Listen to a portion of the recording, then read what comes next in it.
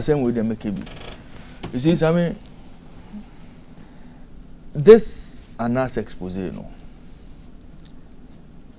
I take here football, no, back to pre-Kwesi Nyantakyi days, when we were changing FA presidents upon FA president, the results were still the same.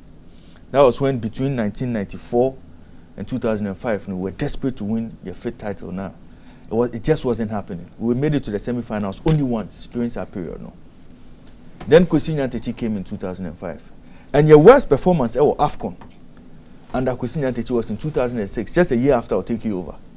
Sammy, what I believe is it's taken us 16 years for Ghana to repeat same. Yeah, no. 16 years. And Sana Ghana, we've been kicked out of the group stage of AFCON tournament.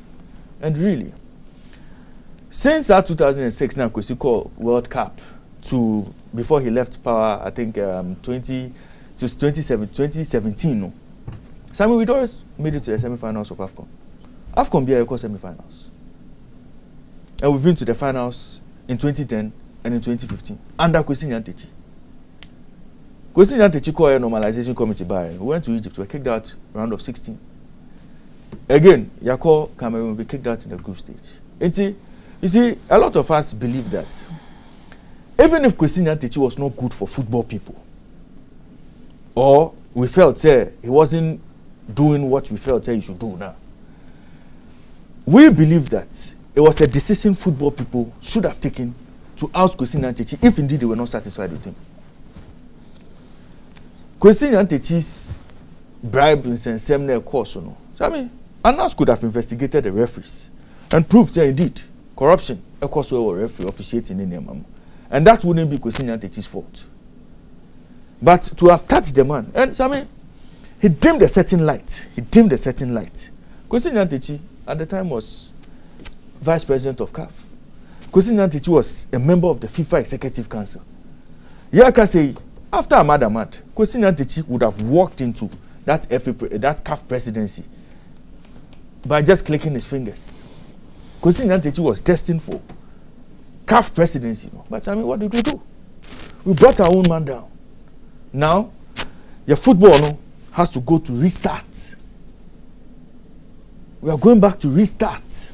That is, you see, that is how much damage this Anas number 12 a year to your footballer. A lot of people feel say, oh, Anas did the right thing. But I mean, referees, we still see dubious officiating. What's been done about it? Dubious officiating. We shouldn't attempt to fight corruption. Sammy, I'm not saying we shouldn't attempt to fight corruption. We were here. I'm not saying we were here in this country. We were here in this country. One sports journalist called Kwesi Nyantakyi a tyrant. Yes. One sports journalist called Kwesi Nyantakyi a corrupt guy. Yes. Influencing every aspect of any decision of the GFA. We're here, maybe. Yes. The things that were going on under Kwesi Nyantakyi, virtually every sports journalist in this country spoke against. Sammy, there were speculations. No sports journalist in this country, no sports journalist in this country could point a finger to a particular activity at Kwesi Nyantakyi during the tenure. Obeka said, "We a corrupt deed, didn't you know? He could be taken on, prosecuted, and charged and jailed if those measures applied." No sports journalist can tell me that. The fact is, at the time, you see, unprove BBR and just say it doesn't exist though. The fact that you've not been able to prove something does not mean that it doesn't exist. I mean, a lot of it was perception. No, it's not perception. A lot of it was perception. There are some of you sports journalists who spoke with so much confidence, made Ghanaians believe the things you were saying. Yes, Sammy, I was part. And today,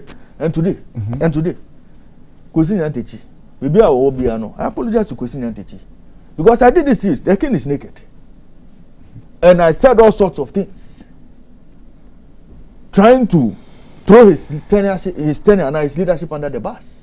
I apologize to Kwesi Nyantakyi today.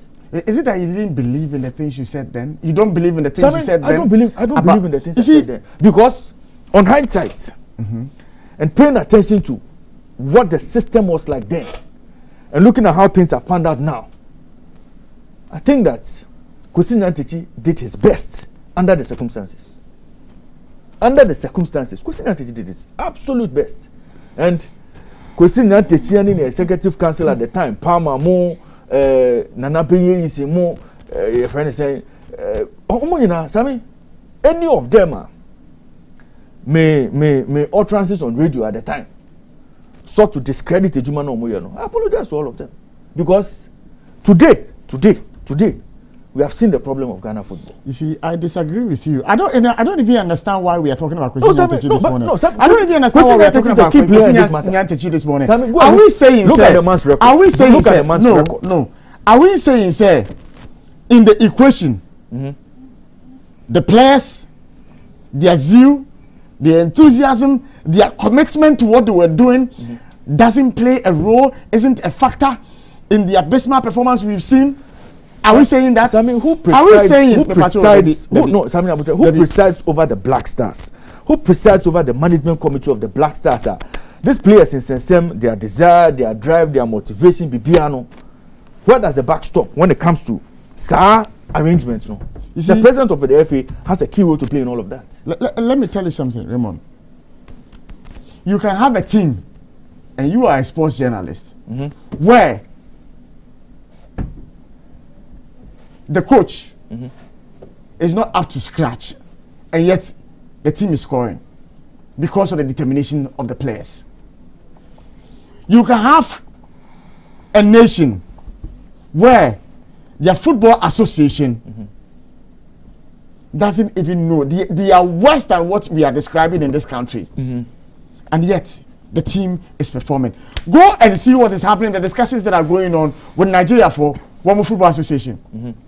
Go and see what others are talking about their association. And yet, we have seen their teams perform at AFCON. Sammy? Raymond.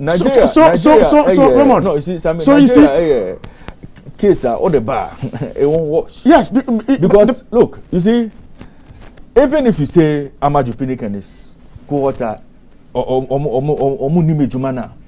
look, the talent in Nigeria is churning out because of structures. Because of structures. Look, you cannot compare that to what we are doing as a nation about football development.